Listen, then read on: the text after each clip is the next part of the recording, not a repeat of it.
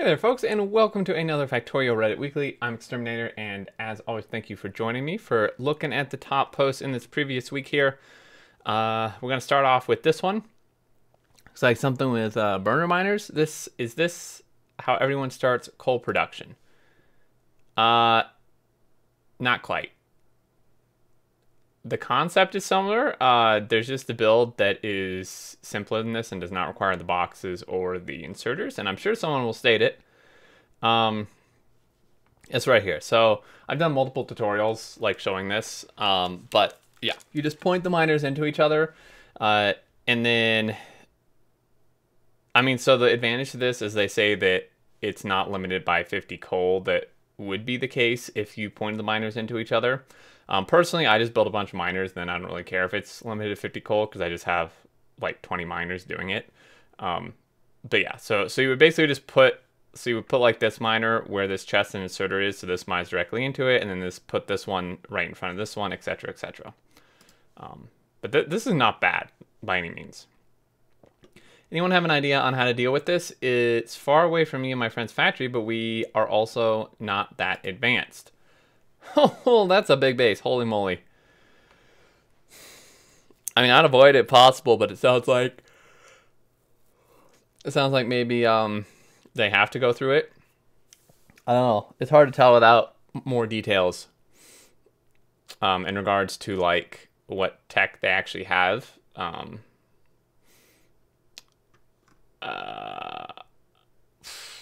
don't know, destroyer bots maybe, some sort of combat robots. Like, you could turret push this.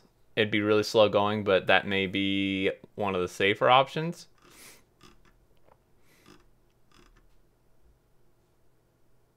Yeah, I mean, you probably would just want to wait till artillery or nukes, but where the trooping school of diplomatic tact comes in.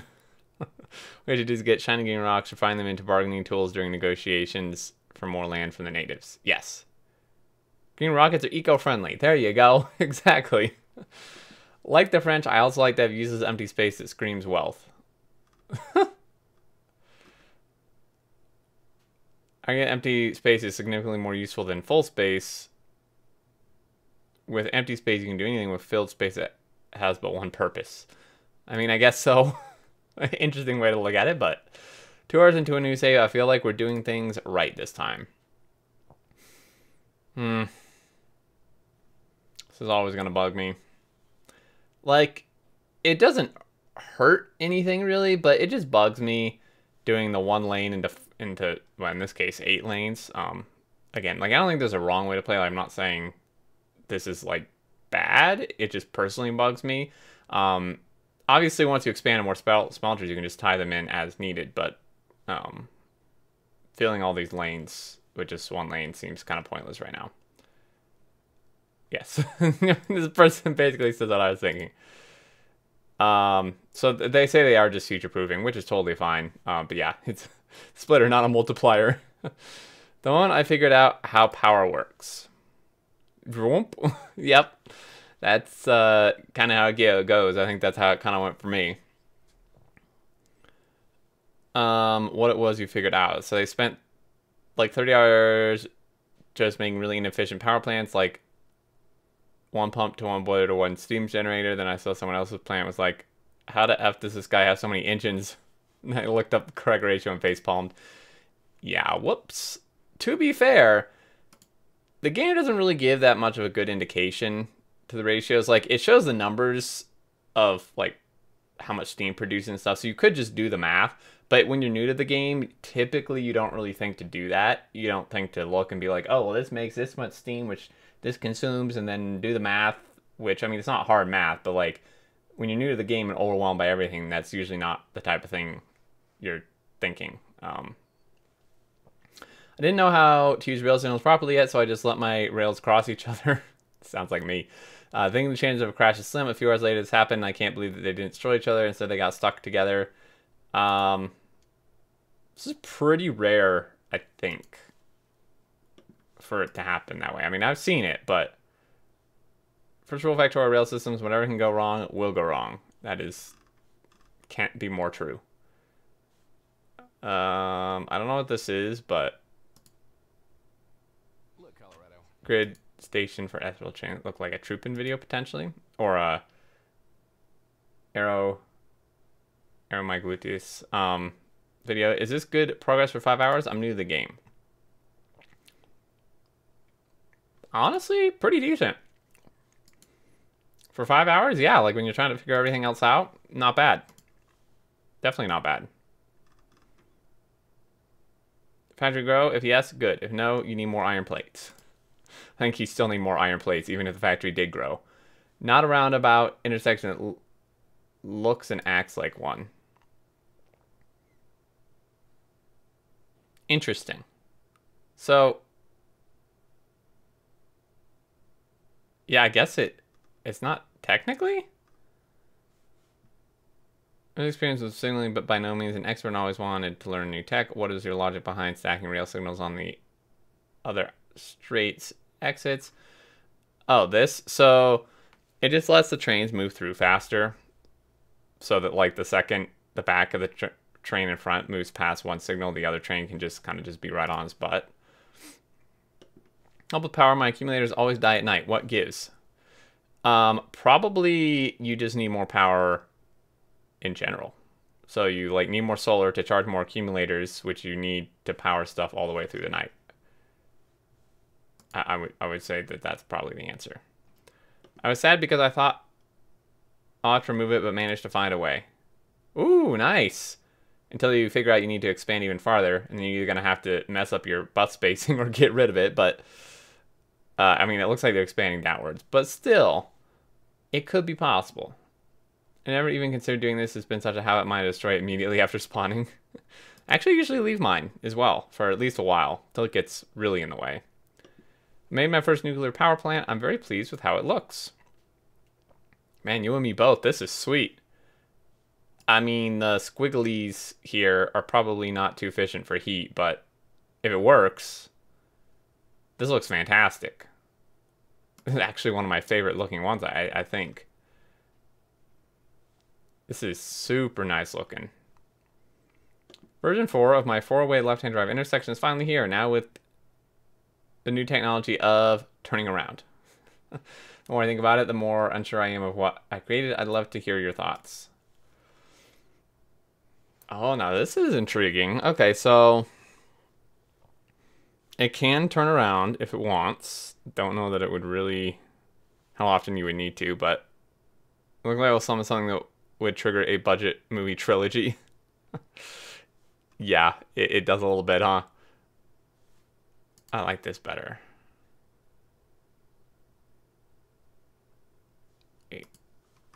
Wait, hold on. What's the difference? I'm an idiot. I don't see a difference. Or, yeah, I don't really see a difference. I don't get it. Is this train crossing correctly signaled? No? Well, if this is only one way, yes. But if they plan to have a train come back this way, then they need signals on the other side. But yes, in terms of like chain signal and then normal signal, that is correct. I think I may have to retire this factory. 2,700 science per minute bomb factory. Holy shit. As you can see from the video here, FPS UPS isn't great. I wouldn't think so. Are you right in your head? Here I'm showing with 90. Once you have the 90 up and running reliably, you just have to copy paste it 300 times. Yeah, see? Easy peasy, right? Wait, what video? 7 to 8 FPS. Oof. That's rough. 600 and 6,800 roboports, 150k robots, 229 gigawatt power. That's nuts. I feel like there's some optimizations that could be done in there, but damn. Always enjoy watching the artillery upgrade finish. Ah, yes.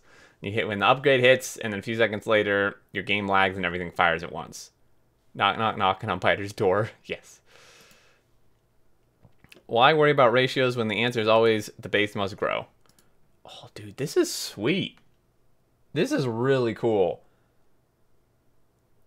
I think I've seen like the circular science input like this before, but I'm not really sure I've seen it quite like this. This is really cool. I like that a lot. Always sort of been my attitude with it. They don't care about mapping stuff out. I just whack them all bottlenecks till I realize it's tomorrow I need to go to work and then do it all over. Yeah. That is an option for sure. Took me over 350 hours, but I finally spaghettied my way out of space exploration. That is some serious spaghetti. I'm actually impressed that they got everything in this area, because I was struggling really bad with space exploration with like actually fitting everything on my space platform, which was about the size of this, it looks like. And here's their spaceship. Vroom vroom. Look at all those engines. Yeah, it is.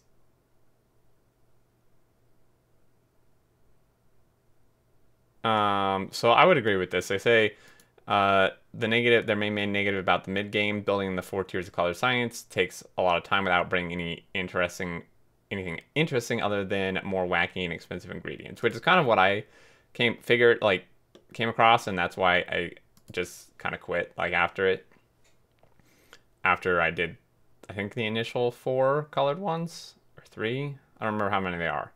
Introducing a perfectly alright steam engine control system that has no issues.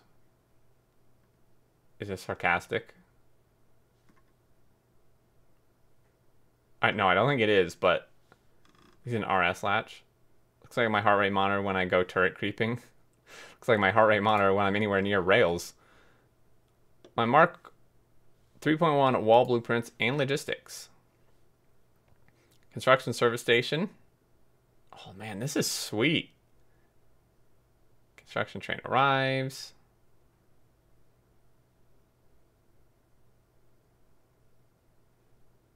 These are some seriously nifty looking blueprints right here.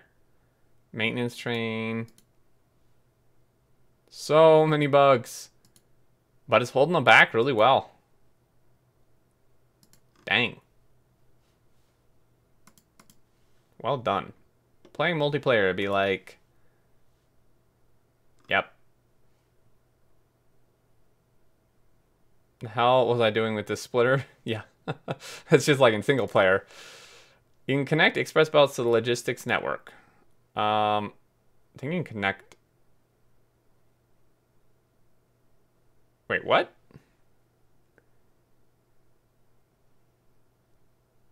Are you sure? I think they mean circuit network, and you can do that with all belts. Or did I just learn something new? I don't understand. Why would you connect a belt to the logistics network? I'm confused. Is this a thing?